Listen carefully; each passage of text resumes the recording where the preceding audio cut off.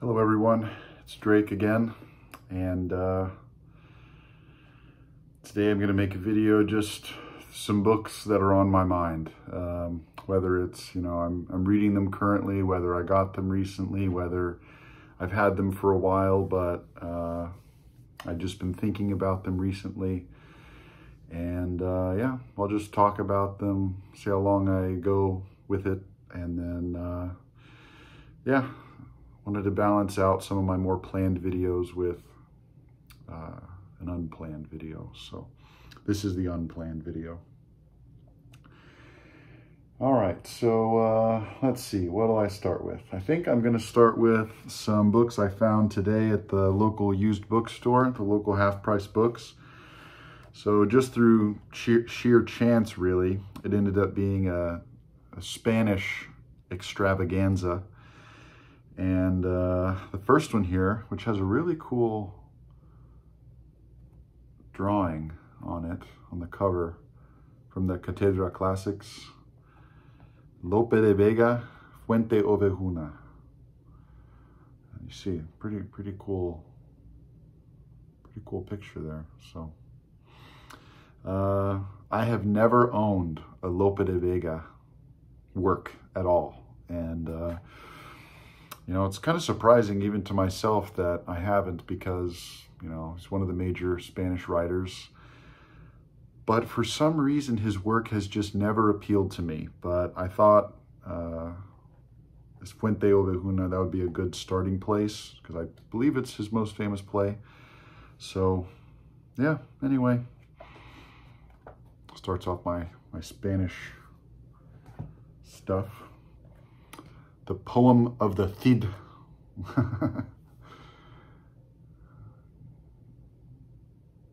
This is a bilingual edition.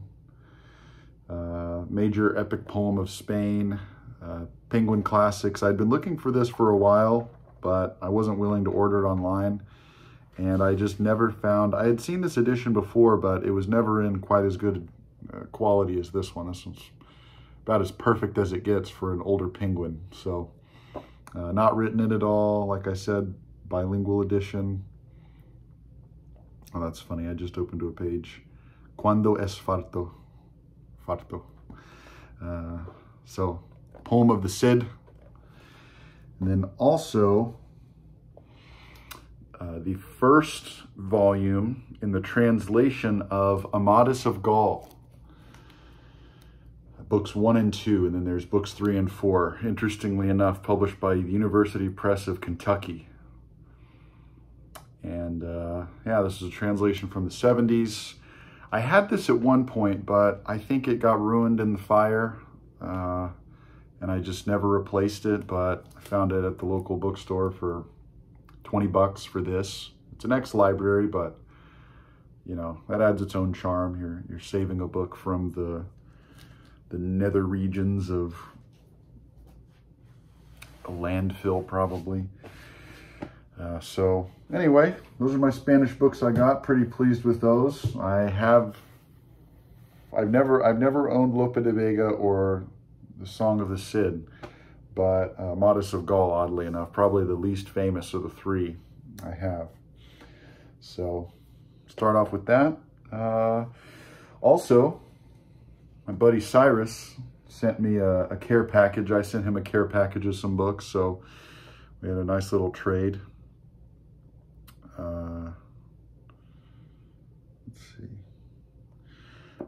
And so a couple of the books, I just picked out some choice ones of the ones he sent me. So this book on Eddas and Sagas by Jonas Christiansen, I was really thrilled with. This has been a book that I've been interested in for a while. And I just opened to a really cool page. Look at this. This is the original, you'd say, manuscript of Njal's Saga with a translation, a little Penguins Classics by Magnus Magnusson and Herman Thalson, I think so. Penguin Classics there. But yeah, this book is awesome. It's basically a literary history, a handbook of sorts of the Eddas and Sagas. And seems to be the best one out there. Also has a section on skaldic poetry, which I'm really thrilled with. I want to learn more about skaldic poetry. That one's the one that seems to be hardest to find information on. So anyway, Edison Sagas, thrilled with that. And then also, one of the greatest epic poems of the world, that's shiny there, the Shahnameh by Ferdowsi. And this one's especially cool because this year I'm teaching senior English along with my IB course load. And currently we are reading Persepolis, the graphic novel. And it's been pretty cool. I chose that one because my school had enough for class sets. And yeah, it's been pretty awesome reading Persepolis because, of course, Iran gets, you know, in certain ways, politically, rightfully so, a bad rap. As bad of a rap that, you know, pretty much the United States deserves for most reasons. But generally, you know, high school students, you know, clunky thinking, and they generally tend to export the negativity of the politics in Iran with the people there. And so this book, Persepolis, I think is shaking up their thinking and allowing them to think more clearly.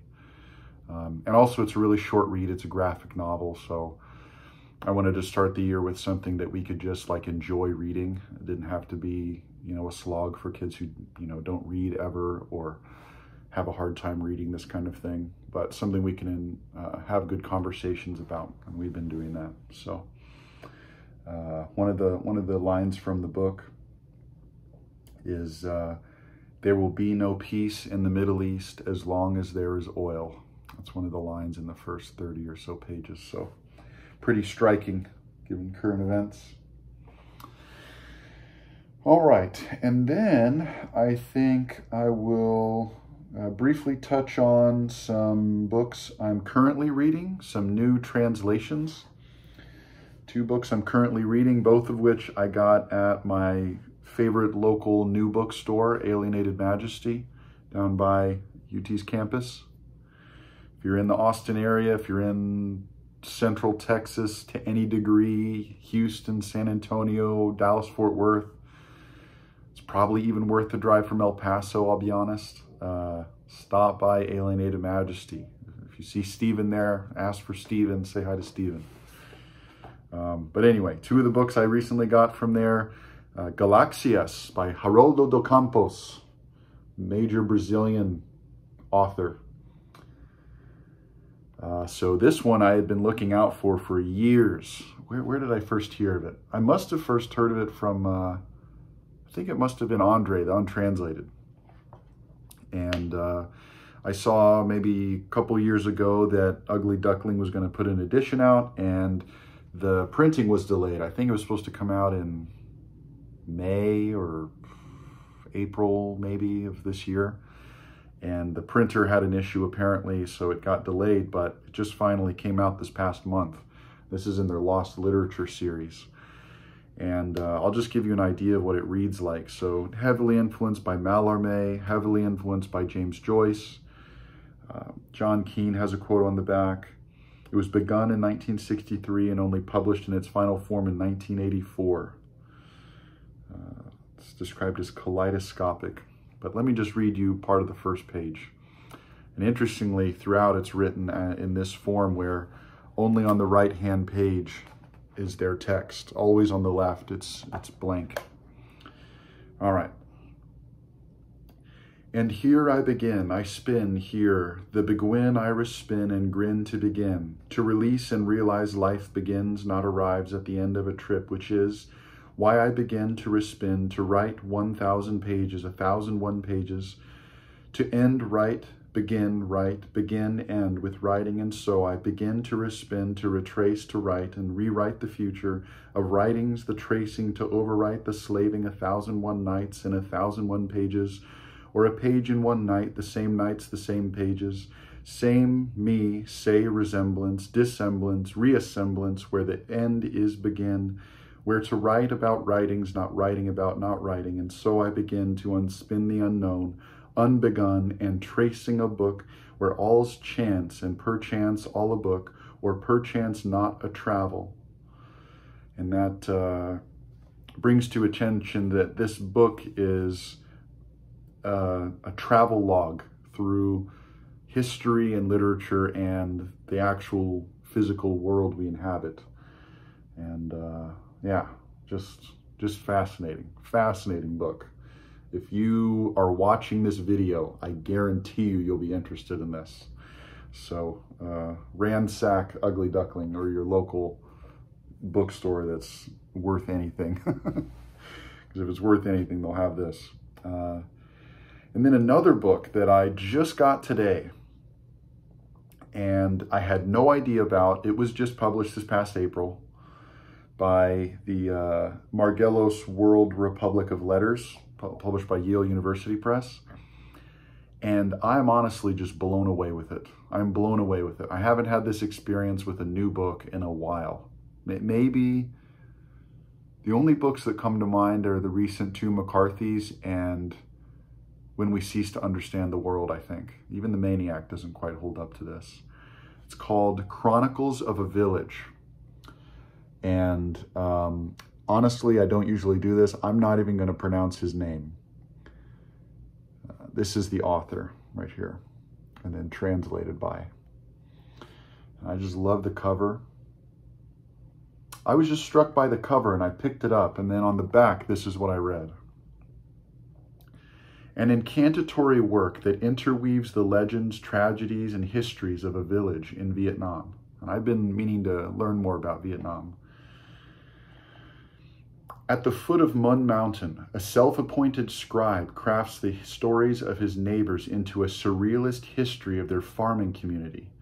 His crystalline fragments record the vanishing beauty of the village, its sacred forests, astonishing animals, mythical figures, and human lives nurtured by love for soil and sky, as well as its catastrophes, ecological destruction, purges, and asphyxiating modernity in the name of progress. Chronicles of a Village is an elegy for a place and a people, a meditation on how history is created, destroyed, and rewritten, and a tribute to the fatal historical disabilities of a land. And that last phrase is in quotes. And there's a blurb on the back by Vicky Now, which drew my attention. And the author, as it says here, one of the most important writers in Vietnam, is author of numerous novels, epic poems, and short stories. And it was translated, it was first published in 2022 in Singapore, Penguin, Singapore. But here, let me see if I can turn to a passage that really struck me.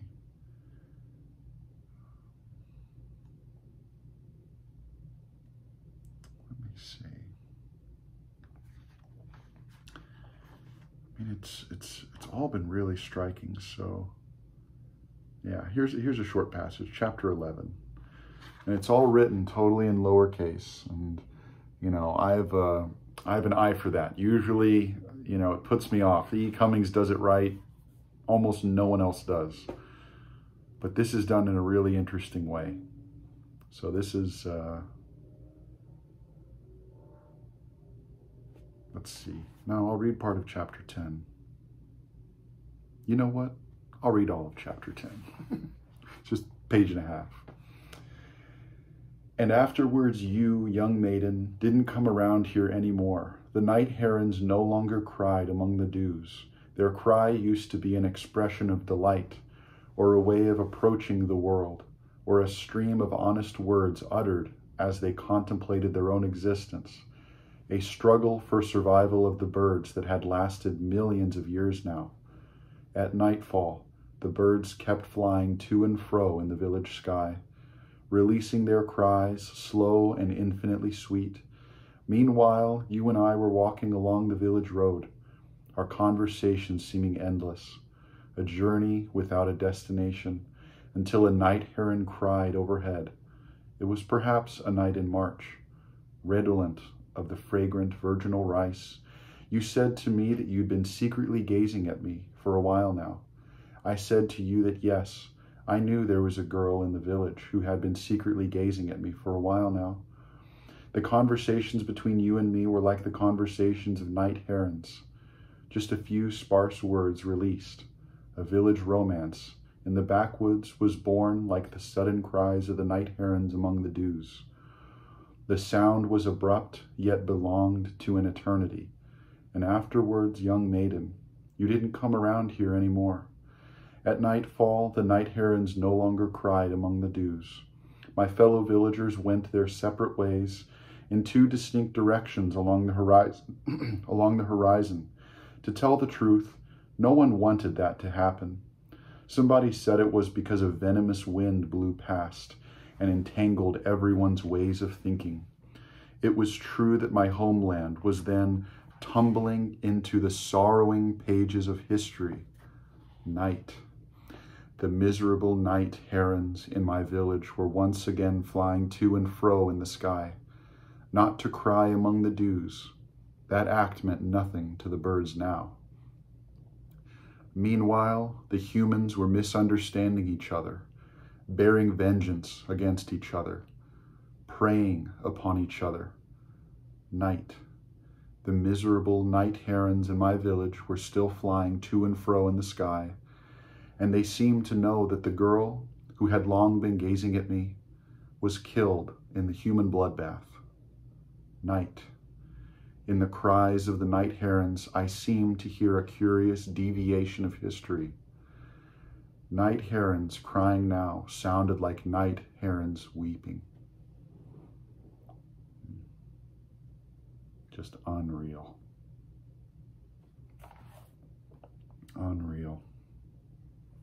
Chronicles of a Village.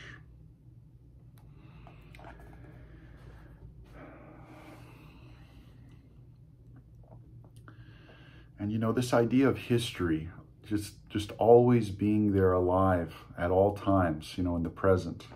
In my classes, my IB class, we just got done reading The Great Gatsby. You know, we're born back ceaselessly into the past. And I definitely feel like that, probably more than most. I definitely feel like that. And along with my reading in Chinese culture and civilization, I've long known that really the weakest point in my knowledge of really anything, but especially when you think about European contexts, I really don't understand the Middle Ages. I really don't. And I think partially because there's been such a deep misunderstanding of it for, let's say, a solid 500 years, where it causes someone who really wants to understand the Middle Ages to really put in a lot of effort. If you don't put in a lot of effort, you'll never understand it. I don't think it's an intuitive thing to understand. I think really the classical era, you know, if you're just thinking Western context, the classical era, Greeks and Romans, some of the stuff is weird, but you can get a lot of it. Like Stoicism is super popular now. That's pretty easy to grasp. Virgil's poetry, that's pretty easy to grasp. Archilochus and Sappho and the Iliad, those are pretty easy to grasp. There are some nuances, but overall you can pick them up and read them. And then of course, when you get to, you know, Newton, Hume, Shakespeare, Milton, you know, you can understand that. But there's a gap once you get to the Middle Ages. And it's the gap that I've noticed was obvious for me. And so I've been trying to fill that gap. I've been trying to fix my misunderstandings and just total lacunae in the period. And I really feel like I'm starting to get a hold on it. And, as always, when I try to find more out about a historical period, I try to find really interesting people who touch on a lot of that period. And one of those people that I've latched onto is Peter Abelard. And so one of the books I've gotten recently, which is really just a beautiful book, physical object, is the critical edition of Peter Abelard's Sic et Non, which is right here, which has on the front cover a section of the Nuremberg Chronicle, the seventh day of creation on here. And it's a folio size, so it's quite large, just a little bit bigger than my head. So Peter Abelard's Sic et Non, and I didn't fully appreciate that this was, the text at least, was only in Latin. There's about a 100-page introduction that is mostly a description of the manuscripts that we have. And then the actual text itself, so Sic et Non, if you're not familiar, it's Peter Abelard's major work of philosophy, theology, philosophical theology. So Peter Abelard is, well known as a logician and a scholastic philosopher from the Middle Ages. What Sic et Non is, it's 158 questions, theological questions. And what Abelard does is he, scours the church fathers' writings. And on the yes side of a question, he will have quotations from church fathers, Gregory the Great and Augustine and so on, all the greatest thinkers of, at the time, just Christianity. And then on the no side, he will have sometimes the same thinkers and sometimes other thinkers who answer no to the given question. And he doesn't resolve them. In the beginning, he gives a kind of general idea on the way to find resolutions to these seeming disagreements, the yes side and the no side, but he doesn't actually do it. It's up to the reader to resolve the contradictions. And I think that's fascinating. It's fascinating that he set it up that way. And so there is a translation that you can buy. It's kind of hard to get, but Priscilla Throop puts it out, a scholar of Latin and Greek. And so feel free to look for that. But yeah, this is just awesome. I got it on sale for Labor Day. So that's what allowed me to afford it. And then along with Sic et Non, which is definitely going to be a life project to read and understand, I also got a book that I'd known about for years and years and years and just had never picked up for one reason or another. And that is the letters of Abelard and Eloise. And this edition is particularly nice. This is the Hackett Books edition, translated by William Levitan, who's at the Grand Valley State University. I'm not really familiar with where that is, but this has more than just the letters between Abelard and Eloise. It also has the Calamities of Peter Abelard, which is really one of the major autobiographies of the Middle Ages. It has the letters. It has Abelard's Confession of Faith. And then it also has a selection of Abelard's songs and poems. Abelard wrote hymns that became Gregorian chants, and then he also has just regular poems. Yeah, it's just fascinating. Abelard, of course, is a famous cultural figure.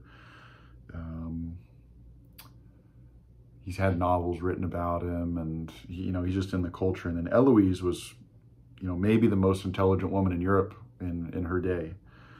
So just reading these letters back and forth, and in the introduction, Levitan gives some idea of the artistry that they include in their letters, and it's just clearly they spent as much time as possible writing these and really crafted them. So really interested in this. Another interesting connection with this is that the first translation of this into French was by Jean de Meun, really the main writer of the Romance of the Rose.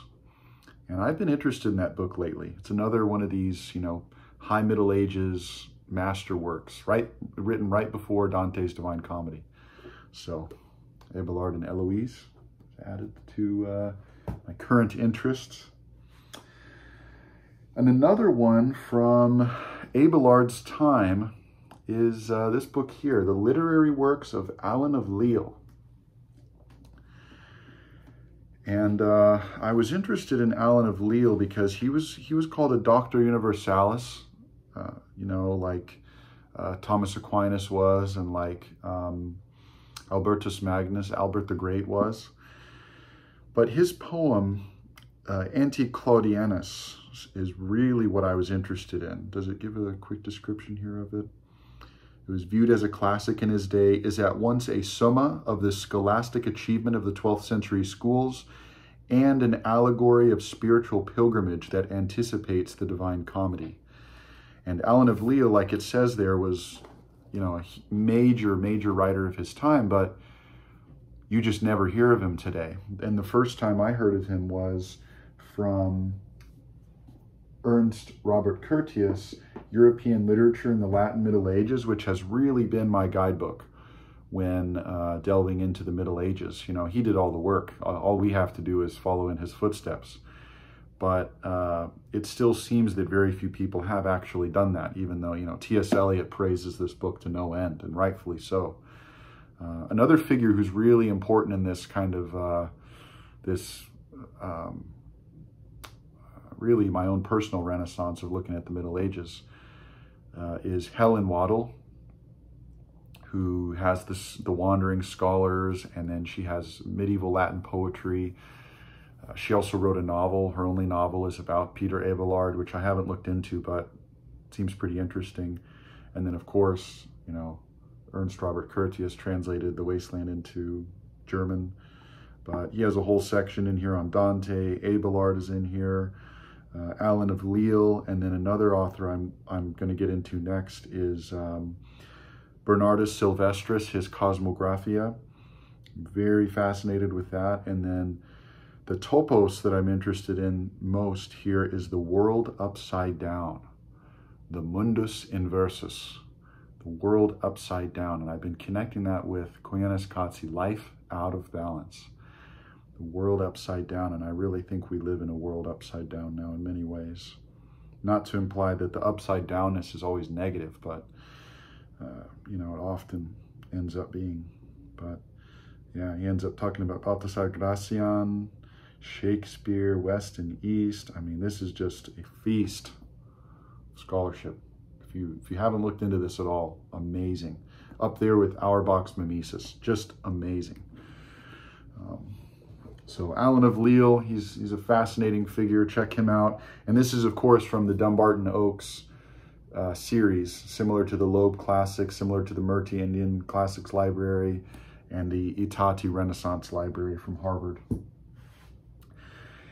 And then a book that was considerably more difficult to come across, although I was eventually able to find the edition, so you don't have to do the same looking I did, is John Scotus Eriugena, his Paraphysion, or the Division of Nature. So Paraphysion is the Greek title. And this book, unlike Abelard or Alan of Lille, who came from really the height of the scholastic period, you know, 1100 to 1200, so around then, it's really the height of the scholastics. You know, Thomas Aquinas comes just after. This figure, Eriugena, was a figure in the Carolingian Renaissance.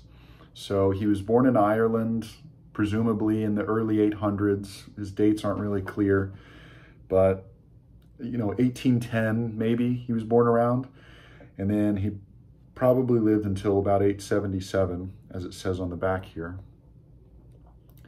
And this is published by not the Dumbarton Oaks Medieval Library, but actually by the Dumbarton Oaks Institute, as you see on the back here. And then it's printed and distributed by Sheridan Books.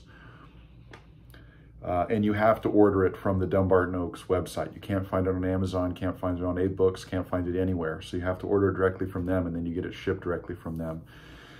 But this is the best edition available. This is the, it's a compilation of the multi-volume set that was put out by the Dublin Institute for Advanced Studies. So volume 1 was in the 70s, and then in the 80s and 90s, there were other volumes put out. I think 3 volumes were fully done. And then I think 4 and 5, something happened where they weren't put out in order or in full by the Dublin Institute for Advanced Study. Yeah, Dumbarton Oaks, trustees for Harvard University. And then Washington, D.C. is the location given. and then it's printed by Sheridan Books.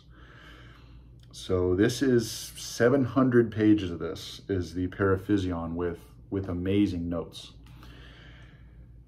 And multiple things got me interested in this. So many people have called Eriugena the most interesting man of his time in Europe, and I've been interested in the Carolingian Renaissance, Alcuin and Rabanus Maurus, and just Theodulf of Orleans, all these amazing figures of this time, which I'll talk about more in a second.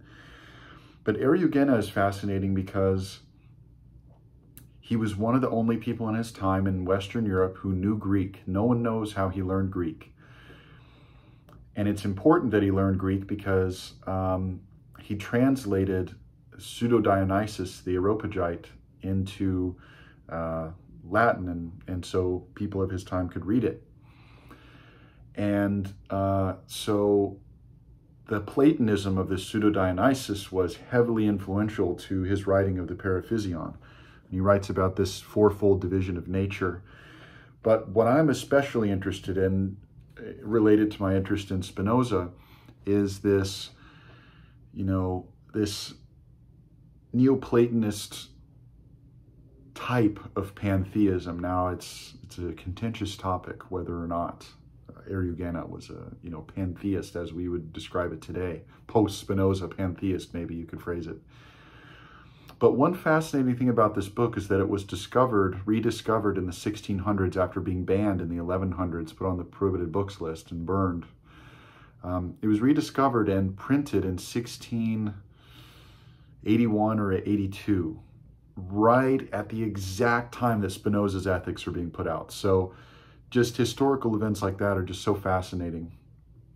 And so Eriugena is kind of my early medieval interest. Of course, you have Boethius, you have Augustine, you have Isidore of Seville, which are all before 700 AD.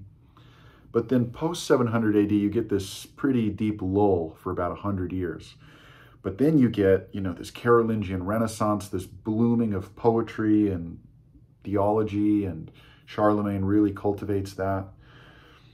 And then it really doesn't stop until you get to the, Petrarch was 16 years old when Dante died. That's how deep this peak of medieval thought is, and then the Renaissance. So this idea of some kind of disconnection between the Renaissance and the Middle Ages is meaningless, totally meaningless. I don't know. You could make an interesting argument that we're still in the Middle Ages to a degree. Some people certainly live like they are, but no, that's just a dig. But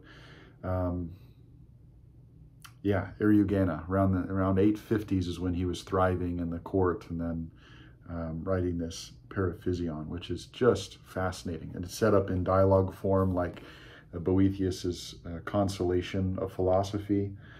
And yeah, just so cool. And I love the cover. I love that cover. I also wanted this because I wanted to learn more about how deep thinkers of the Middle Ages thought about nature. That's been another one of my top interests lately.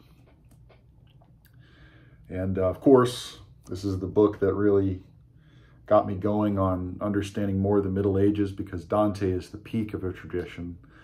And you can't really understand Dante without understanding at least some of what he's referring to. And so, yeah, as I'm still in purgatory. I'm not burning through this. This is a slow read, rightfully so. But as I'm building up this, what's the right word? I suppose ecology of thought in the Middle Ages. These deep relationships of thinkers and authors and poets and theologians and so on in the Middle Ages. I've not been reading Dante, but I've been further in a way reading Dante by understanding what he was reading, and attaching that to my interest in the troubadours and Frederick II and all sorts of things. So in a way I'm reading Dante, although I've paused in purgatory. And then two last books, and then we'll be done for now. So again, this Poetry of the Carolingian Renaissance by Peter Godman, published by University of Oklahoma Press, that I got up in Vancouver. This book is just amazing. So firstly, it's a bilingual edition, but it has poems from Alcuin, 10 poems from Alcuin. It has about 5 poems from Theodulf, who is really just hilarious. Hibernicus Exul, so another airborne person. Einhard, possibly. And then you get Rabanus Maurus and John Scotus Erugena, who are really the major people in this book. But what really strikes you when reading this is that, furthermore, that there was no disconnection between the classical age and the Middle Ages. There was no Dark Ages. It's an impossible argument to hold. And this idea of the Dark Ages is really interesting how it spread. Because at no point could it have been proven that it was even reasonable. But somehow it's like an accepted thing that the Middle Ages were somehow like this barbaric time. And, what do people imagine? They imagine maybe like public executions, which of course we still have, or they imagine,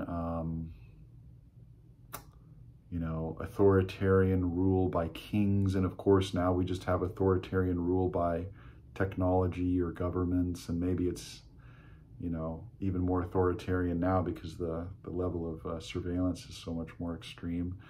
Or like, there's slavery and serfdom, and,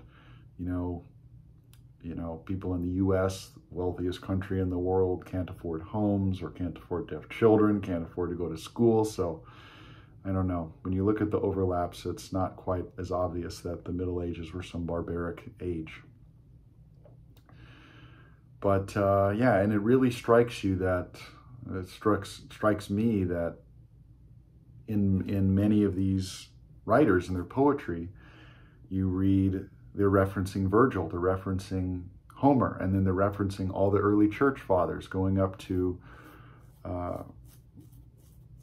Venantius Fortunatus and Prudentius, and of course earlier people, Jerome and so on. So yeah, this Poetry of the Carolingian Renaissance, I wanted it for 5 years, but you find editions online for $200 or whatever. What did I end up paying? 15, yeah. And Waddell's name is written here. That couldn't be her, but like this couldn't be hers, but there must have been someone's note about it. So, but anyway, awesome book. Pick it up if you can get your hands on it.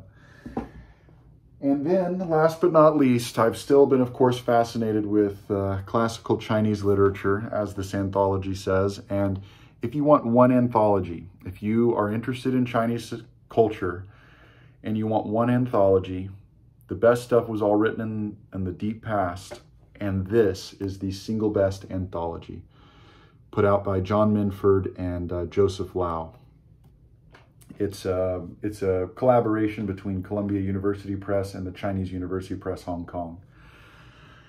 And I'm just going to leave you with a poem by Ron Ji, who lived from the years 210 to 263. 210 to 263. So think a little bit after Marcus Aurelius, okay? And he has a series of poems called Poems of My Heart. Sleepless at midnight.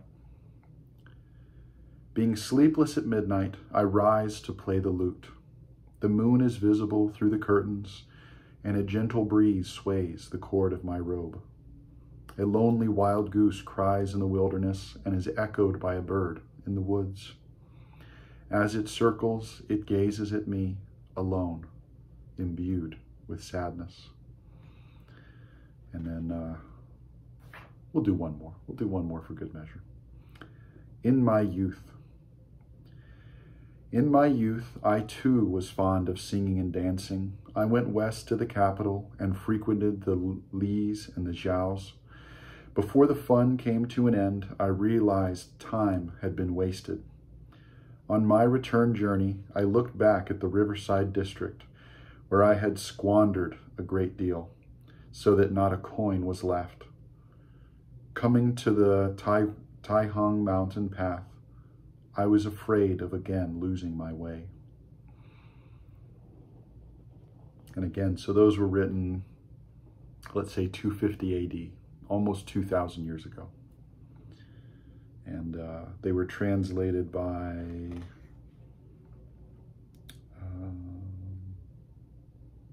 Graham Wilson?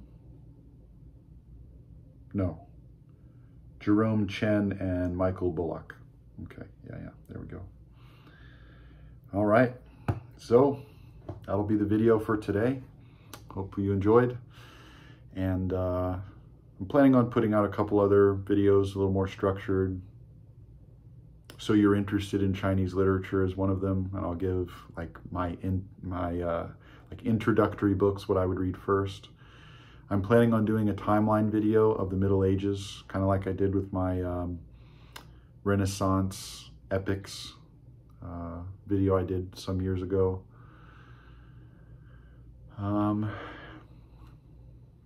Yeah, that's about it. So hopefully you enjoyed. Let me know if you've read any of these or are interested in any of these. And yeah, it is still true that death is a gang boss.